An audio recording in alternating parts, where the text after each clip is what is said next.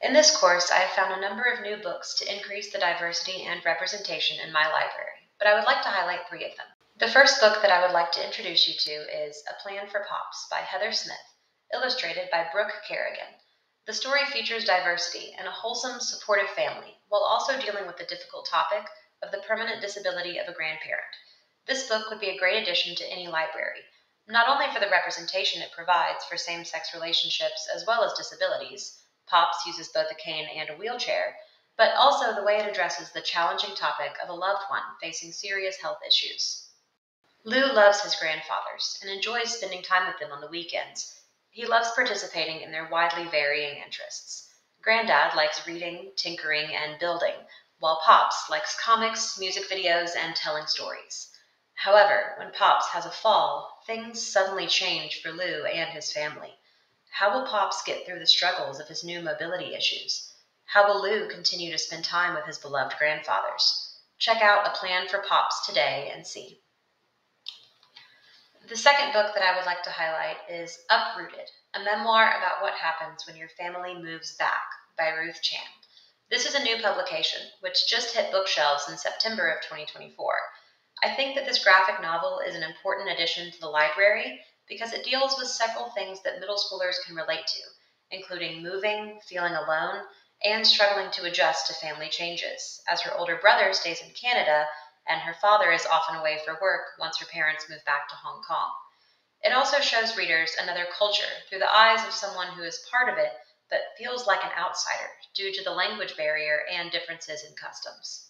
One of my favorite things about this book is the way that it approaches language barriers. The author grew up speaking English in Canada with parents who spoke their native language of Cantonese at home, but she still struggled with some of the language after moving back to Hong Kong. To illustrate the language differences and the way her parents mixed the 2 languages at home, the English text is in black, the Cantonese text is in gray, and languages that the author didn't understand are written as Chinese characters. This book can also teach students some history that they may not have otherwise learned. Ruth's own story is interspersed with her father's story, sharing how his family had to flee their home during the Sino-Japanese War.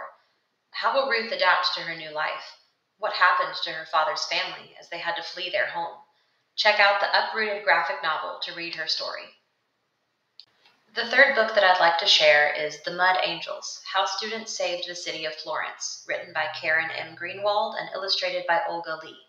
One of the goals that I sought to fulfill when making my classroom library wish list was to add at least one nonfiction picture book, and this perfectly fits the bill. This book is another new release, having just been published in April of 2024.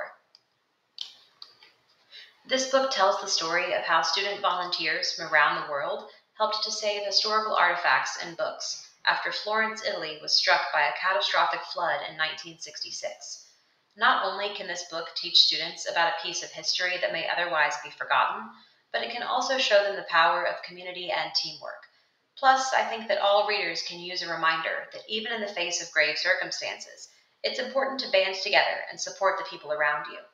I learned from an interview with the author that the majority of research she did to write this story came from primary sources, through interviewing people who were present at the time of the flood and who volunteered to help in the preservation efforts. Without this book, this is a story that may have been lost to time, and I think it's important to include nonfiction picture books as part of a collection.